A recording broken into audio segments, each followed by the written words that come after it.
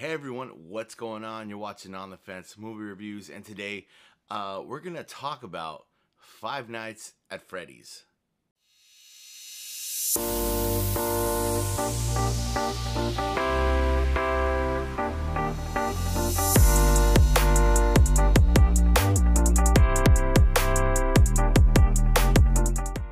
So I just watched Five Nights at Freddy's, and I watched it at my house because it was a day-and-day release. The day it was released in the theater. It was also released to stream on Peacock. So I'm going to do my best to not ruin it for you in case you decide to watch it. Or maybe you'll watch this and be like, yeah, I'm going to check that movie out. Or maybe I'm not going to check it out. Anyways, let's talk about Five Nights at Freddy's. So, full disclosure, I've not played the game or games, or I don't know any. I'm not knowledgeable to the lore of the video games. So, this is just pure my opinions and review of the movie. Solely the movie. Other reviews I've saw and other people have talked about the movie. You know, they have, you know, there's Easter eggs and stuff like that. I didn't notice any of that stuff because again, I'm not familiar with the video game itself. So those Easter eggs, maybe if you're a fan of the franchise, you'll notice some of those Easter eggs. But for me, I didn't know any of them, so I could not notice them. So this movie stars Josh Hutcherson as Mike and Piper Rubio as Abby. They're a brother and sister. And the way the movie kind of starts off is something traumatic happens to Mike and his brother. And then, you know, kind of fast forward and Mike's a little bit down. He's going through kind of like this custody battle with his aunt for his sister Abby. And, you know, the weight of what has happened in the past is weighing on him now, which I thought this movie had a lot of heart, a little more heart than I was actually expecting.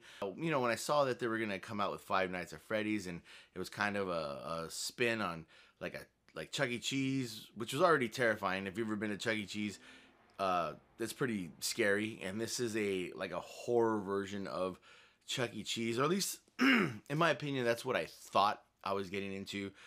And Mike is trying to get jobs and do things to survive and to show the courts that he can take care of his sister and not let his sister go to his aunt, who's not the most nicest aunt in the world. So that's kind of where we go to where he's working at Freddy Fazbear's Pizza.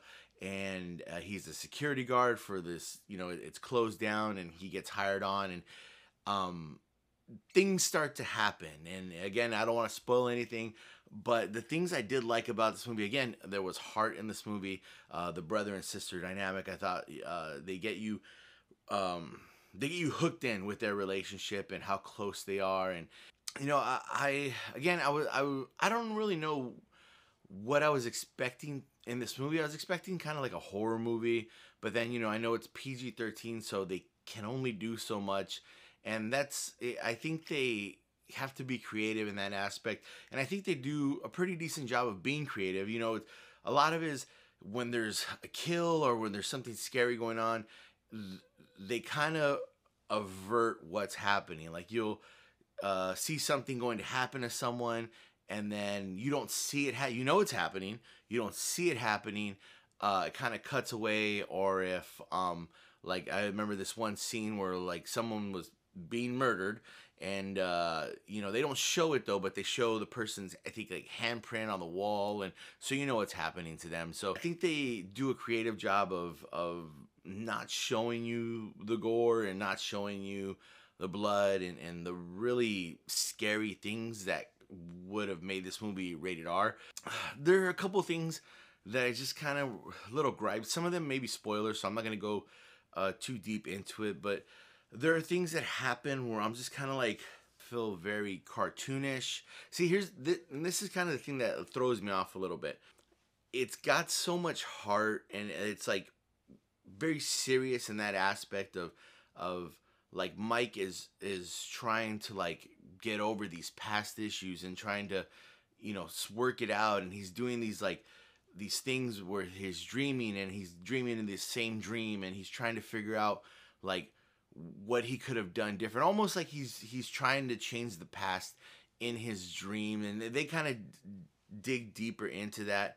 And also too, there's a supernatural element to it. You know, the sister Abby has, she's kind of gifted in a way, and you know, they let you know that throughout the movie. You know, they kind of not so much explain like, oh, she can do this, but just like you can see throughout the entire movie that she just picks up on little things or subtle things, and she's gifted in certain ways, is the best way I can and describe it. But also the end is kind of like over the top, like mean, and it's just, I don't know. She seems a little cartoonish. There's certain characters in the movie seem a little cartoonish. I feel like this movie is it's different throughout different parts of the movie. It's when you have the brother and sister element, it's very emotional, and they're working out their issues, and he's holding on to the past, and she's trying to like let him know like she wants to stay with him, she doesn't want to go anywhere else, and he's trying to fight to keep her.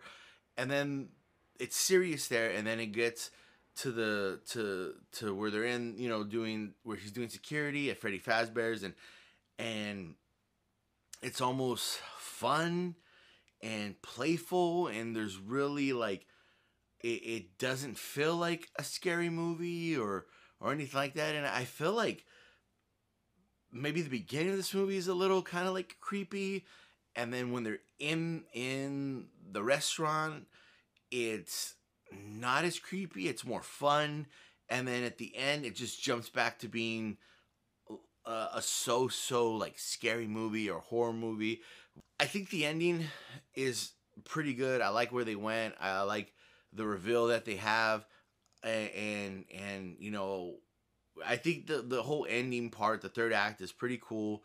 There are things that happen in the third act, or characters that are brought up in the third act, that it just didn't work for me. The third act was good in some aspects, but just like the story of how the dominoes fell, I was just like, okay, like I'll go with it. And you know, there's like conversations and certain things that happen throughout the movie where I'm just like, is no one gonna like be like, hey, what's funny is there was something happens in the pizza parlor, and you know, I think it's like someone gets hurt or someone dies or something like that. Like something crazy happens, and the brother is like, you know, they're just like gathering what's going on, and the brother Mike tells his sister, is like, you know, I love you, and he's having this deep conversation, and this, you know, Abby's like, we should leave. Overall, I enjoyed the movie. I think I was expecting going into it that it was going to be like a horror or thriller, or you know, just more like suspenseful. Like I was gonna see not so much gore, but be a little bit afraid, because there's giant robots that are murdering people, so that's kind of scary.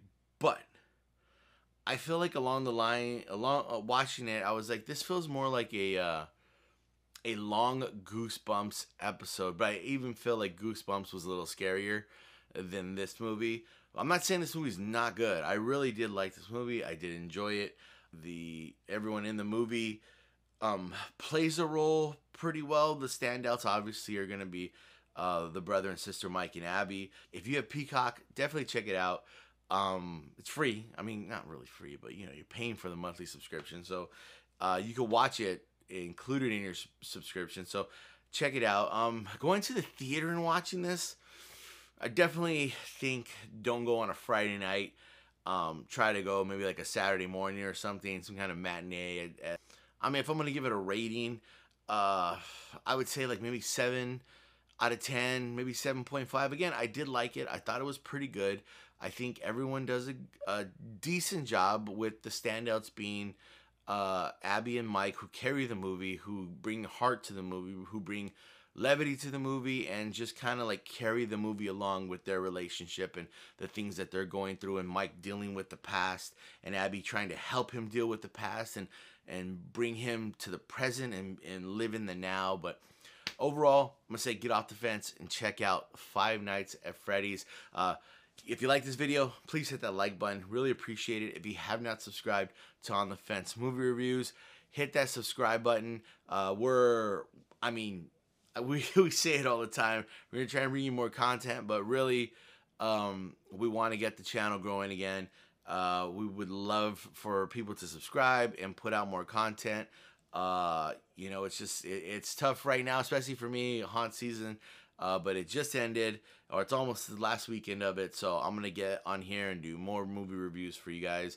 So just subscribe, like, leave comments. We love reading everyone's comments and what you guys think about the review, or what you guys think about the movie we reviewed. So go ahead and leave your comments below. Follow us on Instagram at On the Fence Movie Reviews. We'll post more stuff on there. So anyways, like, subscribe, comment, and remember, we'll catch you on the fence.